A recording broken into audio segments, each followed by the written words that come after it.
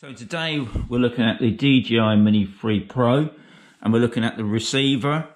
But don't forget guys, if you've got your Mini 2 or your Mavic Air, you can use your controller on that. I will do that in another video, but at the moment we're just concentrating on the controller that's got the screen itself. So we just go through a few things. So we start from the top. So we got the photo button. This is the camera, and obviously you can change it over to video. You got your controller for your gimbal, your zoom. Don't also forget that at the top here is where your antenna is. It's built into the controller itself. We then go to the bottom. I'm not too sure about these. Now I've got a feeling that these is going to be used for a lanyard. That better go around your neck. These will be the connectors, but I'm not sure now, so don't take my word for that.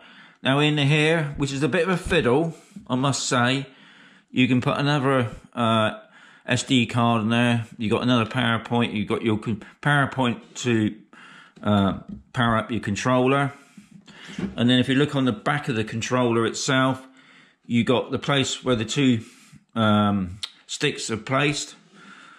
You got your C1 and your C2 controller. Now you can set these up how you like in the settings. You got your air vent there to keep the thing cool. On the front of the screen, we got, obviously the control sticks would go here. At the top here is your LED light to show you how much power you got. Now when you first turn it on, it'd be red, and as soon as you connect up with the drone, it will go green. You've got your home point, your pause button. In the center here is your normal mode. So to the left it is cinematic, to the right is sports mode, and obviously the power on button. So what we do now, we'll just power it on. Now you can see what I mean by the red light, because I haven't powered up the drone yet. And what it's doing, it's going into the Fly app. But before we go into the Fly app, I just want to show you a little bit more on the screen that you can use. So if you scroll down from the right hand side, from the top there, obviously it's still loading up at the moment. Here we go. So now on your left hand side, it's all about your SD card. Obviously there's a card built, there's storage built into the controller, but with the extra SD card, just for extra use. Now obviously you'll be collecting the filming off from this, which you can use for, especially if you say, for instance, you lost your drone, you could use it, look at the footage that is stored on here. You'll find, obviously, anything that you do on that drone will be stored on here. I'll show that later on. So at the top there, you got your Wi-Fi, Bluetooth, air mode, and mute.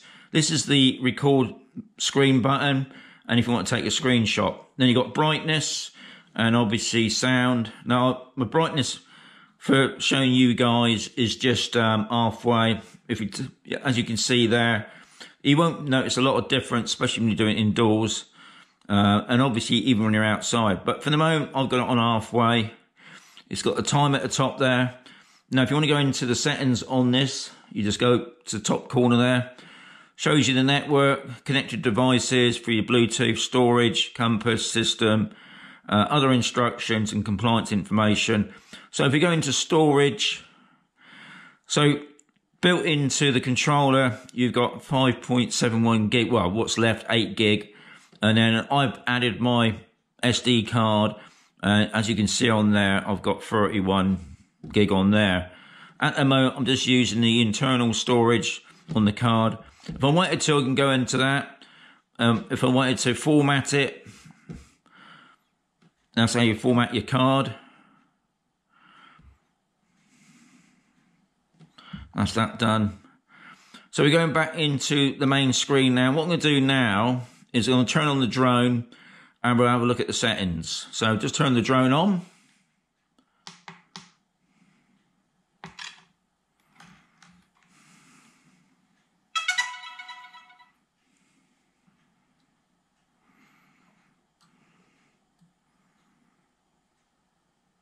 And hopefully within a couple of seconds, it will just click straight in.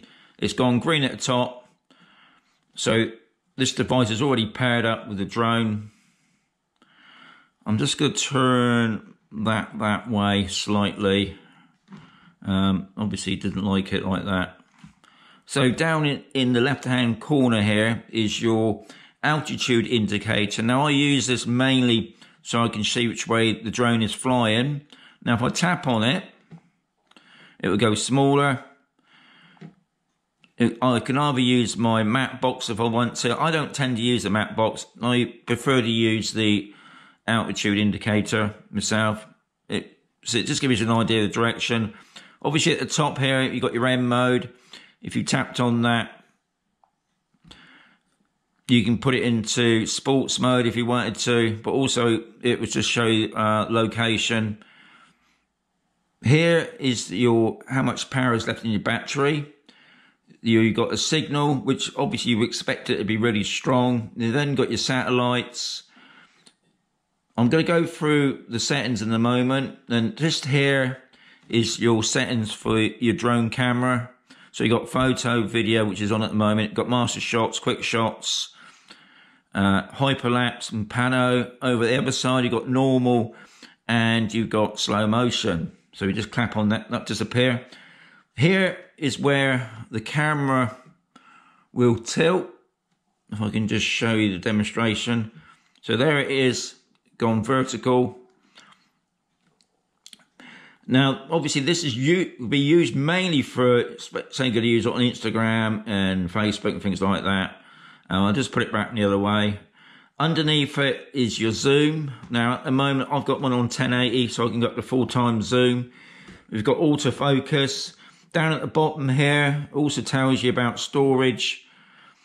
So I've got a total of, all right, 1.2 there, but on my main storage I've got 56 gig, which is plenty enough.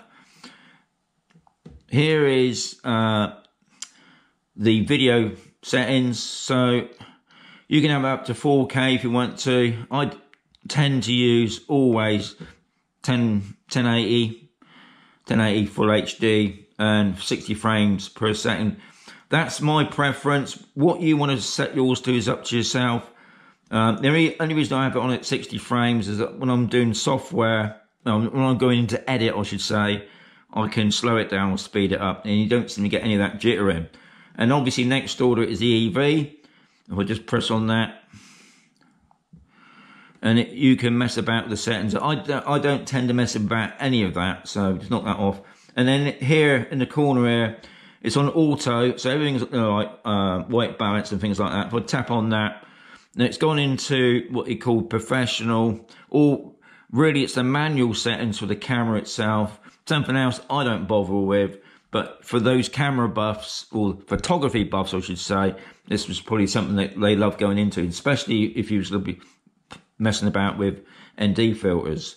So I just put it back onto that. We will now go into the settings. So the first one at the top here, we're just going through the safety side of it. Now, with the avoidance thing, at the moment, it should always be on brake. So when it comes up something close, it will stop. If you don't want to use that, obviously you can turn it off. But what I'm going to use mostly now is this bypass thing. That'd be interesting to see how that goes. And here, it's all self-explanatory, really. Maximum altitude, limited distance, return to home. I think 328 feet is enough. Now, obviously, as you can notice straight away, I've got mine in feet and inches. That's how I deal with it. I'm just going to reset that there. Now, obviously, all these settings are your own preferences. You don't have to follow these settings. It's what you want it to be. But I would say the return to home, you want it at least to be about 300 foot. And then you got sensors, and about if you want to do calibration, tells you all the information, find the drone. Then you got advanced settings. So we come back to the controller, or the control. I've got it in, obviously, Imperial for measurement. Subject scanning. And then we go into the gimbal. If you put it in FPV mode, what's going to happen is the camera's going to lock. And then you got advanced settings. I don't tend to mess about with these sort of things. And then on the back of the controller, we saw the C1 and C2, and I think most people tend to go for the recenter of the gimbal to re-straighten it. And you got the portrait and landscape mode for switching the camera from normal or to vertical. And then we got camera itself. We're on about the format. I usually do mine in MP4, color and normal, if you want to do it in decently like. And then you got the code in. You got anti-flicker. I got it on auto. Histogram. I think it's a good thing to have, so I'll put the histogram on. If you also notice, I'm not too sure about the peaking level, so miss me on that. Grid lines. I think that's a good idea. I'll put the grid lines on, but as I'm demonstrating a lot at the moment, I'll leave that off. White balance is on auto, and we've got back in the SD card. And this is another thing, if you wanted to, you can format it on here as well. And then we got about the cache, I should say. Transmission, something I don't really know. I'm not even going to explain it to you guys, but it's there for you geeks out there. And about, obviously, if you wanted to, we can check up the updates on here. And what I will do, I'll just do quickly, because it does look like there's a new update already that I've got to I'll just do a quick check. New firmware available. Okay, so what we'll do, we're going to update that now.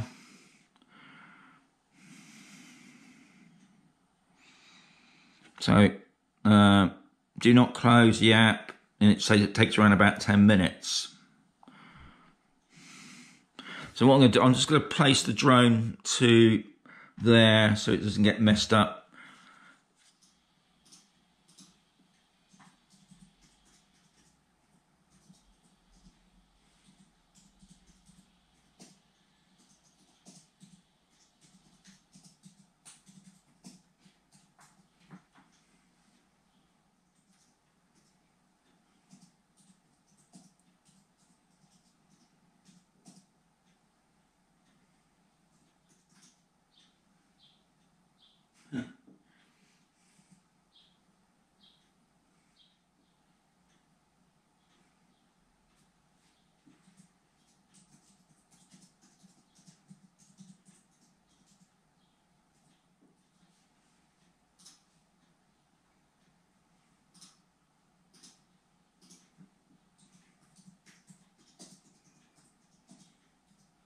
We're back.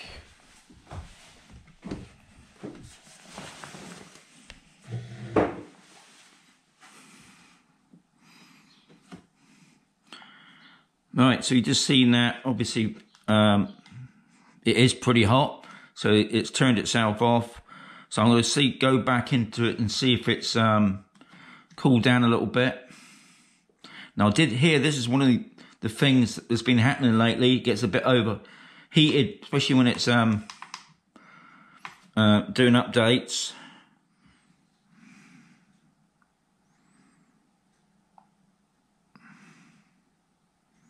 Find my drone.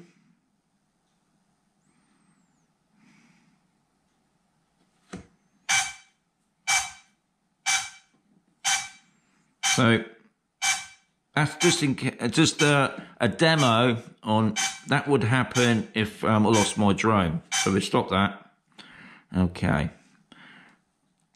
I've got 77% left on the battery, which is good. So, as always, guys, hope that's been interesting. If there's anything you want me to go over, please let me know. I haven't gone through the whole thing, admittedly. There are other videos out there, and I think there's a great video channel called DM Productions, and he really goes into it. But for me, I just go through the basics of it, give you some idea. So, as always, fly safe, guys, and I'll catch you on another video.